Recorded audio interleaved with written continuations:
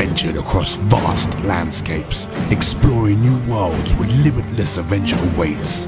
I have reached the highest of my level, and I have risen defiantly against all those that threaten the peace of my kingdom. I am a hero. I am a legend. I am Severin.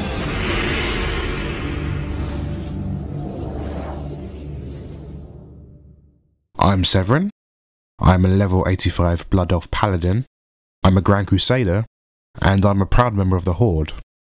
In my spare time, I like to ride around on my Spectral Tiger and stand around in Orgrimmar.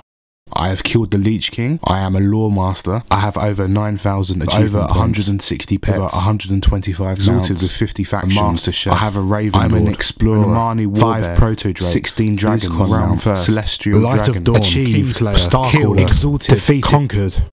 And I enjoy long walks on the beach. I used to wake up early, log on, play all day, and then go to sleep. That was my routine for over 400 days of my life. But hey, I wanted Severin to be powerful, so I set up my own raiding guild, QT Yacht Club. It was like a community where people could be social and raid together. I used to run everything, lead the raids, maintain the website, deal with recruitment, but raiding required a lot of time. It was like a team sport. You'd have to play together to defeat the hardest bosses in the game. But when you win, you are rewarded with the most powerful gear. Me and my guild started gaining a pretty good reputation. People I didn't even know would message me and tell me how amazing I was. I felt like a celebrity. I even attracted girls. One of them came to visit me in London from Norway. And yeah, we hit it off pretty well. After we met in London, we talked and played all the time. We had a lot of fun together, and it really felt like it could lead to something. I really wanted to visit her in Norway, but I couldn't, because I was about to start university. A new expansion had also just been announced. So I decided to take a gap year. I wasn't ready for university, so it felt like the right thing to do. So I booked a flight, and I was off to Norway. I was really excited to see her again.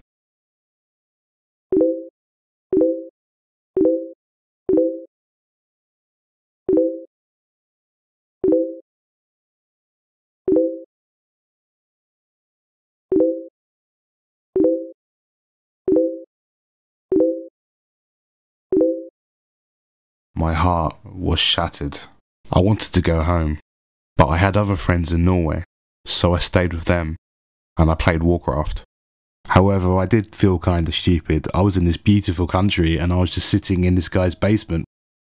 For most of my gap year, I felt very isolated from the world. Running my guild felt like a full-time job. It got so bad that I started making up excuses to my friends to avoid going out, as I felt embarrassed telling them that I was actually raiding.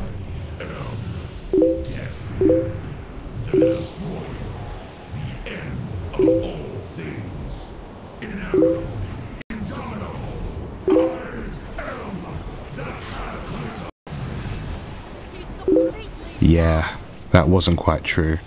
I didn't really have an aunt who died. I made her up, and after I made up a few more, my friends stopped inviting me altogether. And instead of spending money, going out and having a good time, I used to spend it on Severin.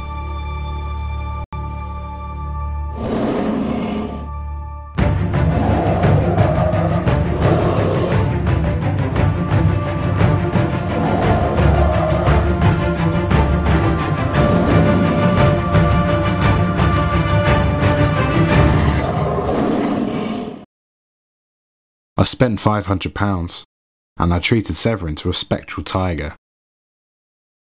When university started, it felt like the perfect chance to turn my life around. The first few weeks went well.